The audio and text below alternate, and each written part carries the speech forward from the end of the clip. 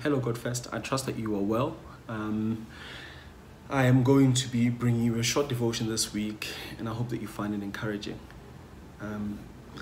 In John 1, it says this. It says, "In the beginning was the Word was with God, He was in the beginning with God."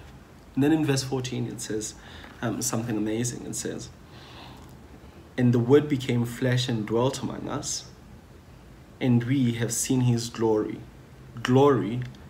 as of the Son from the Father, full of grace and truth."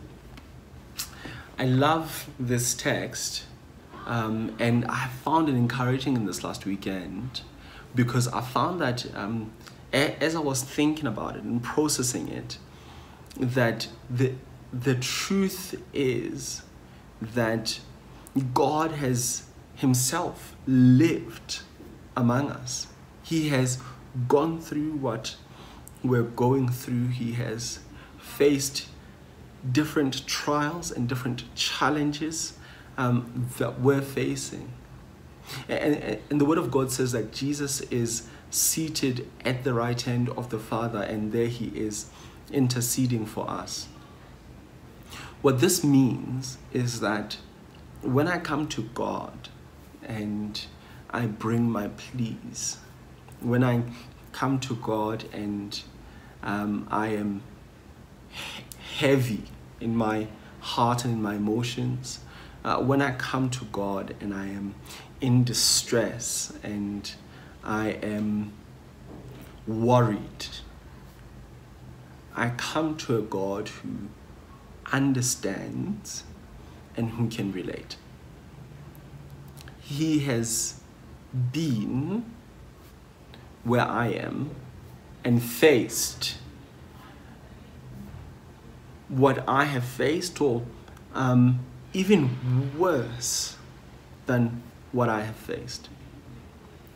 And so what this means is that God isn't removed from our challenges and our trials, but He can relate to our challenges and our trials. And so in our suffering, God can relate. In our worry and in our anxiety, God can relate. In different challenges that we are faced with, God can relate. It says of Jesus, just even remembering the last weekend that we've gone through, that when He was in the Garden of Gethsemane, that He was sweating drops of blood because of the level of stress and because of the level of anxiety that He was carrying. And so we see that we worship a God who understands. We worship a God who relates. We worship a God who isn't removed from our challenges and our trials, but who is here with us. In Hebrews, the text that Greg was reading this last weekend simply says this. Hebrews chapter 2, and in verse 16 it says this. It says, "For surely it is not angels that He helps, but He helps the offspring of Abraham.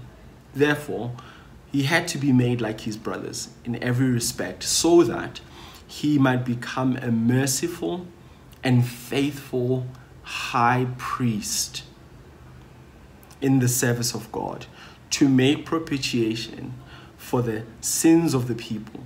For because He Himself has suffered when tempted, He is able to help those who are being tempted." And so we find that Jesus relates to us where we are. Jesus understands where we are, and Jesus empathizes with us where we are. And I hope that this gives us confidence to be able to come to God, to freely come to God, to joyfully come to God, knowing that we come to and we worship a God who isn't removed, but a God who understands and who can relate to where we are. Have a great week.